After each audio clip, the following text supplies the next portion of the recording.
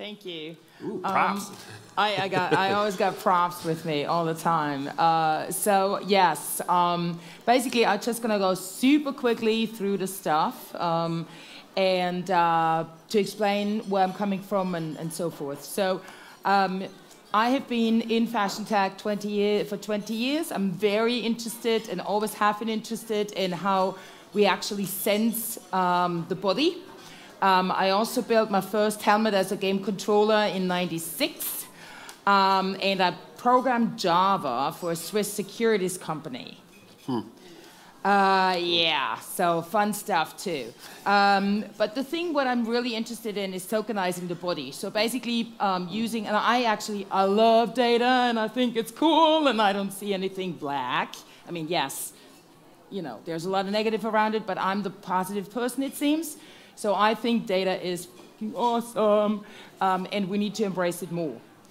So basically, we're tokenizing the body. What that basically means is we are taking sensors, biometric, genetic, and also environmental data from the body, and then we contextualize that data, and we want to democratize healthcare. So basically, that's me, Superwoman, of course. And I love the way that we actually call this data. And I said, oh, no, we have super data.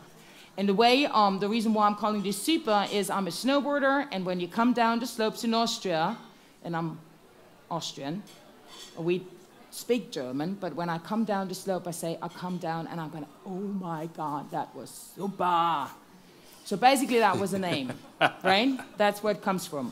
It's trademarked too, so every Austrian who is ever using it in their lifetime, I'll make a buck of it. You see what I'm talking about? But what is very important for me is using data for good. So literally taking this whole notion about data and really creating something of substance. So we want to democratize healthcare. And the way we want to use it and the way we want to do this is very simple. We are looking into lifestyle data from Gen Z, the 16 to 22-year-olds, and even younger, that would be great. And the reason why is I've been an active athlete, border crossed, and now a bunch of my friends actually developed chronic conditions, breast cancer, and you name it. And the doctors go like, oh, we don't have enough data, we don't know where it came from. What did you eat 20 years ago, right?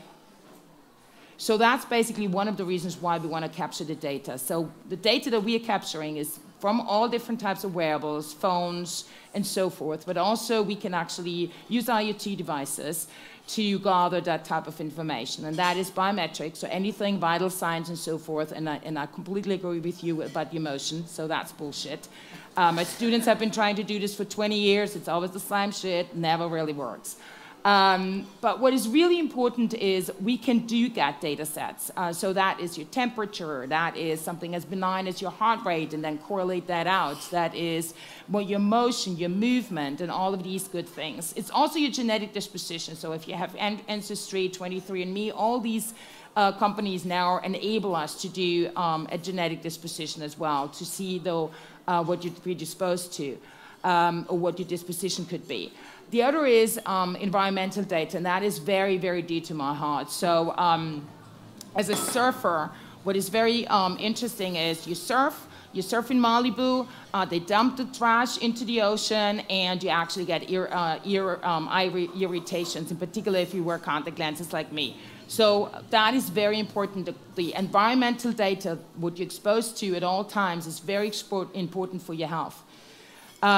So just a few numbers, because I'm also an economist. So I'm basically really interested in macroeconomics and social impacts.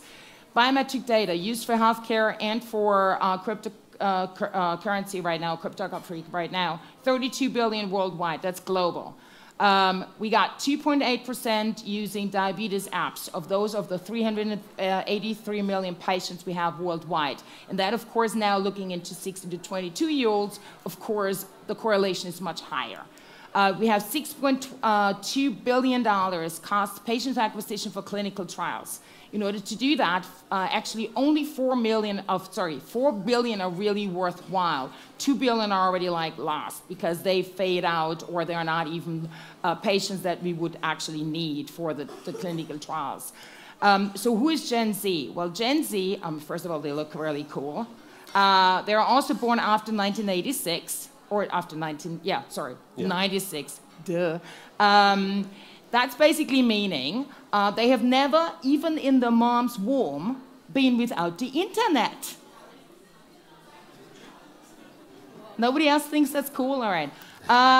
They're about 40% of the population. That's 2 billion people by 2020. That's a shitload of people, okay? It's awesome. They're super actionable, socially and environmentally. Yes, of course, generalization, yada, yada, yada.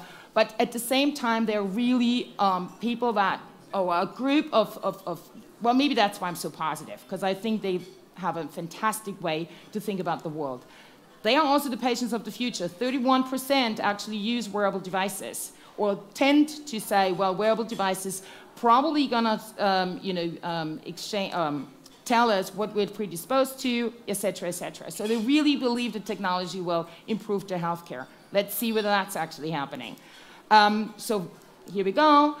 This is basically I'm wearing this. I'm actually not wearing it, but this is what the bra is looking like. So we actually started with this, and then now we actually are using any type of device there is. This is actually, this can measure heart rate, motion, and temperature. So you have heart rate right here. Mercedes came by and shot it and did a video on it. What is really important also is they're fiscally conservative. So those teenagers are fiscally conservative. Who knows why? 2008. Yes, sir. That's it. 2008. In every household, whether it was rich or poor, everybody was like, oh my God. And the kids were super, super tiny at that time. And the emotional aspect, what they actually gathered, is extremely important now for us. They do still have it's huge, 143 billion globally, though, direct spending power. Of course, most of that in the US and in Europe. But they're also influencing their parents. Mom, I want that. So very, very important. And also what is very interesting in the US particularly is, who knows what a helicopter parent is? All right. What's a helicopter parent? Pain in the ass. Pretty much. Exactly. So it's basically parents that are sort of hovering over their kids, right? Like this. That's why digital wallet is super interesting. So it's not only interesting because we are actually also going to be developing in South Africa and in some other countries on the continent, but it's really thinking about what is a digital wallet. And 10 years ago, I had a student actually in Austria developing a digital wallet. And it was like, what is it, right? And now it's like, okay, it's obvious because, we got Bitcoin, everybody understands what is currency, what is a cryptocurrency right now. So a digital wallet is nothing new to that generation either. We need to be very, very aware of that. So that's why if somebody is asking me right now, why am I not developing this for a 60-year-old? I'm like, dude, it's too much marketing cost. I have to explain to you why cryptocurrency is somewhat good. I mean, not all the aspects, of course, not the thing that happened over the last year or so, but it actually is an interesting aspect to really consider. And in particular in countries or in places where we have a huge problem of inflation, of actually no cash available, et cetera, et cetera. So that's why tokens are coming into play. What are tokens? And I'm going to make it super, super simple. We got security tokens. Think about it, cryptocurrency, it's cash. Think about a utility token, that's actually your freaking fly miles. Think about an asset token, that's like an ICO, like an IPO. It's basically when you really have a piece of a company. So there are many, many other types of tokens. If you guys want to know more about that, come up to me. So what we are doing is we are paying GenZ, we're paying for the data with tokens. So you go and you collect data through your devices. You actually are signing away the ability to, or you basically have anonymized data. So your data is anonymized. If you want to make money with it, meaning tokens, you basically approve that. We use that information and then we contextualize it. So we can never trace it back to you, but you're always going to get paid for your data. So basically what we're doing is we're converting the body to a new asset class. Those of you, I also used to be a trader.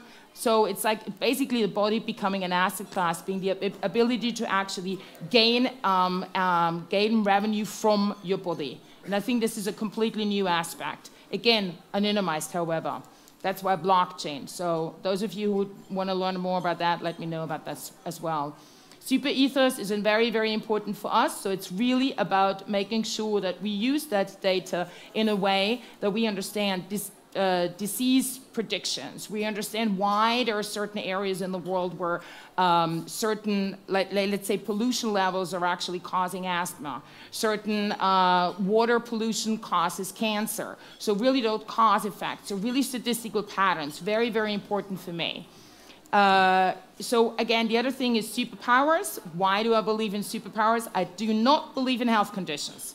So if you have asthma, if you have another chronic conditions, whatever you have a superpower because you know more about that than anybody else in the world.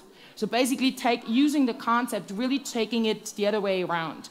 Like I don't like to say the word sick, it doesn't happen. I even don't like the word health. I like the word body. And I like the word really understanding what I'm doing with the body. So we are using the body as a game controller. You basically are all the time have the ability to really make your body into your actual interface. So there are various ways on how you make your body an interface, but one is being a game controller.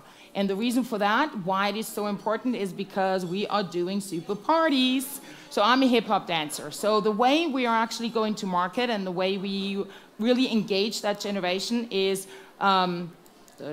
we go into events. Then the way we go to events, I'm a surfer, so we go to surf events. So whoever has been at a surf event, there are a lot of tents, you do activations. You basically really engage. For example, we have a product where you have a sensor on a surfboard that actually captures the environment, the environmental aspect of the water, and then you can actually take that information and donate it through your tokens. So imagine now you're a member of the Surfrider Foundation. You basically gather the data and you give it to an NGO. You can game with it. So you basically use your body in an environment and you really make sure that we engage by using the body. And so the teenager understands that's the way they actually can engage. The other is music festivals. Whoever has been at Sonar, there's the music, there are lots of other installations. So it's, again, really, really engaging and using your body at all times. So it's always the body is the interface. And the way we do it is we use we use the data, and then we contextualize the data. So we're creating data kits. So context is extremely important. Like I said before, if you have now a sports company that actually does need surf data, or we're creating a surf data kit. So that could be for a sports company, because they want to learn about, which muscles you're using, which products you're buying, et cetera, et cetera. But the other thing is also you can use it for NGOs, meaning for the environmental data set that I explained before. So again, contextualizing the data, it's what is really important for us. So we did a launch with Fila Sport. So that was basically where if you were running for 500 miles, you actually got another sneaker shot back to you. So this was really like, how do you incentivize somebody to actually move and get going? So again, how do you create those little stories? And that's it. Thank you. Awesome. Thank you, Sabine.